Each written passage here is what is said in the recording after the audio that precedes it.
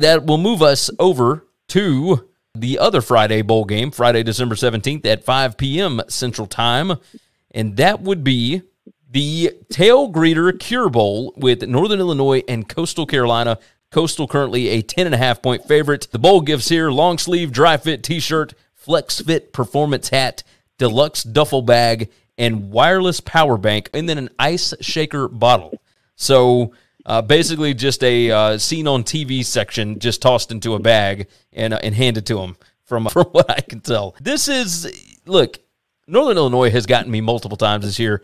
Their coach, Thomas Hammock, retweeted you and I, and it was me, basically bad-mouthing Northern Illinois at the beginning of the season. They are the second youngest FBS team in college football. Like, that is bananas to me, and the recruiting classes were not exactly great.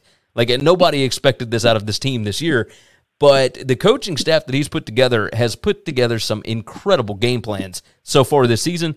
Coastal Carolina has been putrid as a favorite this year. Like, whenever they go up against anybody with a pulse, which, by the way, according to ESPN, Coastal Carolina's strength of schedule, number 130.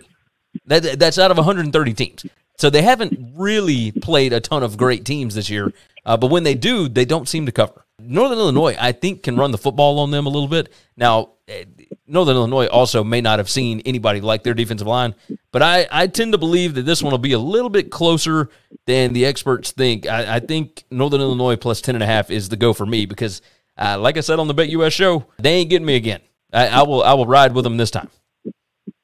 I knew that was going to happen. I knew you were going to get guilted into doing that. As soon as I saw this is the game, I thought, there's no way he's publicly going to bet against Northern Illinois. I bet against him with Kent State. Illinois. Like, I bet against them in the MAC championship game, and they blew out Kent State, like destroyed them. Yeah, you know what Kent State ain't got? They ain't got a defensive front like Coastal Carolina. Okay, right. I love Jamie Tedwell. You know that. I think this defensive front is pretty damn good.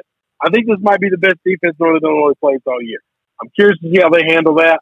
I don't like laying big numbers in bowl games. We just talked about why, because I think there's a whole lot of give a damn factor in this. So I will, but I'm going to do it. I'm going to lay it. I love Jamie, and he's my guy, and until I have a reason to ride away from him, I'm riding with him. All right, I can get it. So Coastal minus the 10.5 here. Again, this is Northern Illinois coming from DeKalb, Illinois, down to Orlando. So, yeah, it's another one of those situations like coming from Toledo down to the Bahamas, right?